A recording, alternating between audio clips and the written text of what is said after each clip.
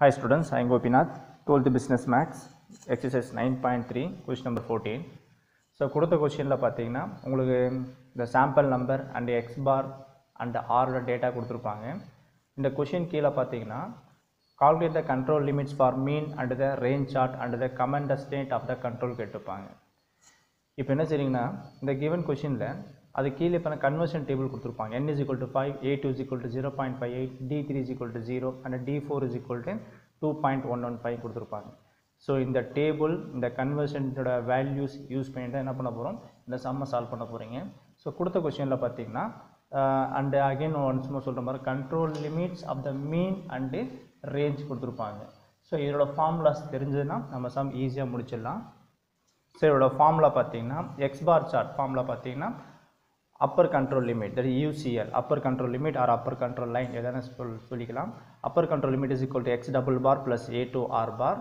X பார் சார்ட்டுக்கு control limit formula X double bar, lower control லிமிட்டுக்கு வந்து X double bar minus A to R பார். இது X பார் சார்ட்டோட formula. Next range chart formula பார்த்தீங்கன்னா upper control limit is equal to D4 R bar, control limit வந்து R பார், lower control limit வந்து D3 R பார்.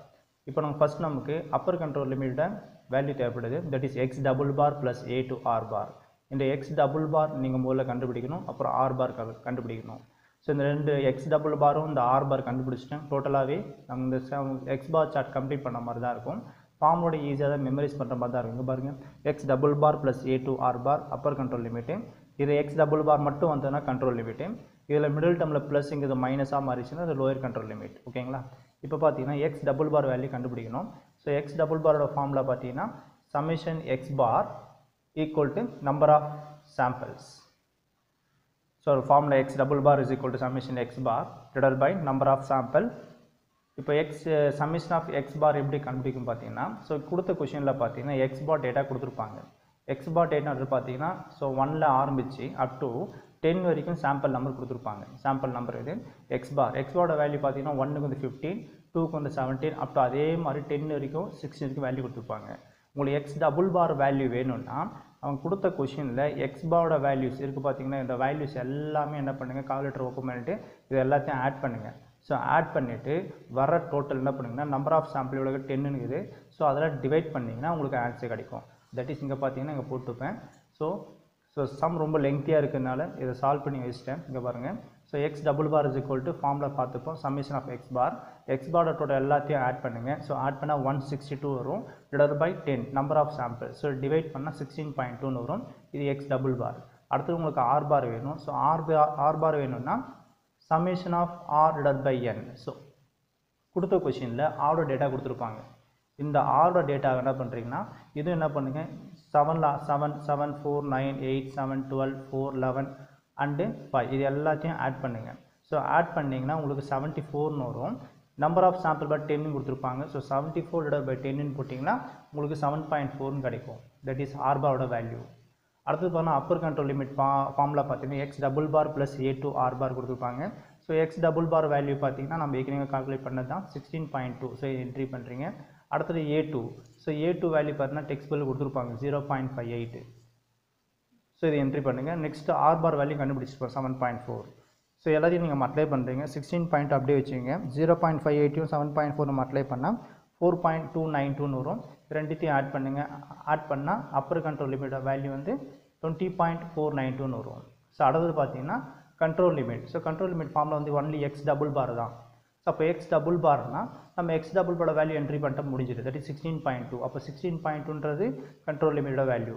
X double பாருக்கும் 16.2 தான். Control limit வரும்போது 16.2 தான். அடுத்து lower control limit. So lower control limit formula பார்த்தீங்கன்னா X double bar minus A to R பார் வரும். X double bar value பார்த்தீங்கன்னா text புக்கில் கொடுத்தது தான். சார் நாம் கண்டுபிடிச்சோம் எக்ஸ் டபுள் பார் பார்த்தீங்கன்னா 16.2. ஸோ இந்த என்ட்ரி பண்ணுங்கள் 16.2. அண்ட் A2 வேல்யூ டெக்ஸ்ட் புக்கில் கொடுத்துருப்பாங்க. தட் இஸ் A2 வேல்யூ வந்து 0.58. அதை என்ட்ரி பண்ணிக்கிறேன். நெக்ஸ்ட்டு ஆர் பார் வேல்யூ நம்ம கண்டுபிடிச்சிப்போம். That is 7.4. ஸோ இது எல்லாத்தையும் இது என்ட்ரி பண்ணுங்கள். ரெண்டுத்தையும் அப்ளை பண்ணுங்கள். அப்ளை பண்ணிட்டு வர ஆன்சரை மைனஸ் பண்ணுறப்போ லோயர் கண்ட்ரோல் லிமிட் வந்துடும். இது பார்த்தீங்கன்னா ஆக்சுவலி நம்ம எக்ஸ் பார் சார்ட்டோட வேல்யூ கண்டுபிடிச்சது. ஸோ கொடுத்த கொஷினில் பார்த்தீங்கன்னா மீன் and range chart கேட்டுப்பாங்க. So மீன்றது X bar chart. ஓகேங்களா? அடுத்து உங்களுக்கு ரேஞ்ச் சார்ட் வேணும்னா ஸோ செப்பரேட்டாக பார்த்தீங்கன்னா ரேஞ்ச் அண்ட் என்ட்ரி பண்ணுங்கள். எதுக்கும் upper control limit control limit lower control limit கண்டுபிடிக்கணும். எதுக்கு அப்பர் கண்ட்ரோல் லிமிட் ஃபார்மில் பார்த்தீங்கன்னா D4 R பார்னு வரும். ஸோ D4 வேல்யூ டெக்ஸ்ட் புக்கில் கொடுத்துருப்பாங்க 2.115, அதை என்ட்ரி பண்ணுங்கள். R பார் வேல்யூ பார்த்தீங்கன்னா இங்கே இருக்கும் 7.4. இது ரெண்டுத்தையும் மல்டிப்ளை பண்ணிங்கன்னா 15.651 வரும். அடுத்து கண்ட்ரோல் லிமிட் ஃபார்மில் வந்து R பாரோட வேல்யூ நமக்கு தெரியும், that is 7.4. And lower control limit ஃபார்மில் பார்த்தீங்கன்னா D3 R பார். D3 வேல்யூ பார்த்தீங்கன்னா கொஷின்லேயே கொடுத்துருப்பாங்க வேல்யூ 0 இன்ட்டு ஆர் பார் வேல்யூ பாருங்கள் 7.4. ஸோ ஜீரோட எந்த நம்பர் மல்டிப்ளை பண்ணுறப்போ நமக்கு 0 தான் கிடைக்கும், லோயர் கண்ட்ரோல் லிமிட் வந்துடும். இப்போ இந்த வேல்யூஸ் எல்லாமே எடுத்து போய் என்ன பண்ணுறேன், கிராஃப்க்கு நம்ம பிளாட் பண்ணணும் பாருங்கள். ஸோ கிராஃப் பண்ணும்போது உங்களுக்கு மீனிங் புரியும். ஸோ நெக்ஸ்ட் கிராஃப் பார்த்தீங்கன்னா இந்த கிராஃபில் வந்து எக்ஸ் பார் சார்ட்டு, அடுத்து நெக்ஸ்ட்ன்றா ரேஞ்ச் சார்ட் நான் செப்பரேட்டாக எடுத்துக்கிறேன். ஃபஸ்ட்டு பார்த்தீங்கன்னா எக்ஸ் பார் சார்ட்டு. இந்த எக்ஸ் பார் சார்ட்டுக்கு பார்த்தீங்கன்னா நமக்கு தெரியும் இது எக்ஸ் ஆக்சிஸ், இது ஒய் ஆக்சிஸ் எடுத்துங்க. இது எக்ஸ் ஆக்சிஸ் அண்டு இது ஒய் ஆக்சிஸ்னு என்ட்ரி பண்ணுங்கள். என்ட்ரி பண்ணிவிட்டு சாம்பிள் நம்பர் டெக்ஸ்ட் புக்கில் கொடுத்துருப்பாங்க. சாம்பிள் நம்பர் பாருங்கள், கிவன் கொஷினில் 1 to 10 கொஷின்ஸ் கொடுத்துருப்பாங்க. இங்கே பாருங்கள். ஸோ இது சாம்பிள் நம்பர்ஸ். ஸோ இது எக்ஸ் ஆக்சிஸாக எடுத்துங்க, இது Y axis. So first graph இது எக்ஸ், இது ஒய். ஸோ இது எக்ஸ்ன்றது 1 to 10. ஸோ இதில் என்ட்ரி பண்ணுறேன், 1 to 10 என்ட்ரி பண்ணியாச்சு. அடுத்தது ஒய் ஆக்சிஸில் எக்ஸ் பாரோட வேல்யூ பாருங்கள். ஸோ பார்த்தீங்கன்னா 15, 17 இந்த மாதிரி நம்பர்ஸ் கொடுத்துருப்பாங்க. இந்த நம்பர்ஸ் எல்லாத்தையும் கவர் பண்ணுற மாதிரி நீங்கள் என்ன பண்ணுங்க, கிராஃப் நம்பர் கொடுக்கணும். அது நான் என்ன பண்ணுறேன், 11 ஆரம்பிக்கிறேன். மினிமம் பார்த்தீங்கன்னா மினிமம் நம்பர் பார்த்து மேக்ஸிமம் நம்பர் பார்த்து நீங்கள் நம்பர் டிசைட் பண்ணிக்க வேண்டியது தான். இப்போ என்ன பண்ண போகிறீங்கன்னா நான் 11 அப் டு 21 யூனிட் எடுத்துக்கிறேன். தட் இஸ் ஒவ்வொரு யூனிட்டாக எடுத்துக்கிறேன். 11, 12, 13, 14 இந்த பக்கம் 1, 2, 3 அப் டு 10 வரைக்கும். இப்போ என்ன பண்ண போகிறீங்கன்னா கொடுத்த எக்ஸ் பார் சார்ட்டில் வேல்யூ பாருங்கள். ஸோ அப்பர் கண்ட்ரோல் லிமிட்டில் வேல்யூ பார்த்தீங்கன்னா ஸோ 20.492 வந்துருக்கு.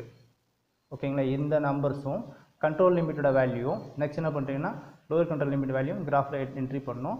So upper control limit value பார்த்தா 20.492. ஸோ இதை கிராஃபில் அப்படியே எடுத்துன்னு போகிறீங்க. So 20.492ன்றது so 20.492. ஸோ மேபி இதில் ரேண்டமாக எடுத்துக்கிறேன். இந்த லைன் என்ன பண்ணுறேன்னா அப்பர் கண்ட்ரோல் லிமிட் எடுத்துனுக்கிறேன். அடுத்தது பார்த்தீங்கன்னா கண்ட்ரோல் லிமிட் வேல்யூ வந்து பார்த்தீங்கன்னா 16.2 வந்திருக்கும். ஸோ அந்த 16.2 இங்கே 16, ஸோ நடுவில் 16.5.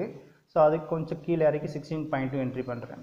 அடுத்து பார்த்தா லோயர் கண்ட்ரோல் லிமிட் வேல்யூ கொடுத்துருப்பாங்க. So lower control limit value வந்து நமக்கு வந்திருக்கும், தட் இஸ் 11.908. ஸோ 11.908ன்றது 12க்கு கொஞ்சம் கம்மியாக, ஏன்னா 11.5க்கு மேலே போயிடுச்சு. ஸோ 11.908. ஸோ அப்போ தேஃபர் என்ன பண்ணுறீங்கன்னா இந்த இடத்துல 11.908 நோட் பண்ணிட்டு இந்த லைன் ட்ராப் பண்ணுறீங்க. ஸோ மொத்தம் நம்ம இதில் பார்த்தீங்கன்னா upper control லிமிட்டோட line, control limit line, lower control லிமிட்டோட line 3 line entry பண்ணுங்கள். என்ட்ரி பண்ணிவிட்டு டேட்டா பார்த்தீங்கன்னா ஸோ 1ல் 15, 2ல் வந்து 17, 3ல் 15 கொடுத்துருப்பாங்க. ஸோ நம்ம நோட் பண்ணணும். இப்போ பார்த்தீங்கன்னா ஃபஸ்ட்டு 1ல் 15 கொடுத்துருப்பாங்க. ஸோ அது என்ன பண்ணுறீங்கன்னா 1ல் 15 இந்த பாயிண்ட் நோட் பண்ணுங்கள். ஸோ 1ல் 15. அடுத்தது பார்த்தீங்கன்னா 2ல் 17 கொடுத்துருப்பாங்க. ஸோ 2ல் 17 நோட் பண்ணுறீங்க. ஸோ இந்த பாயிண்ட்டு.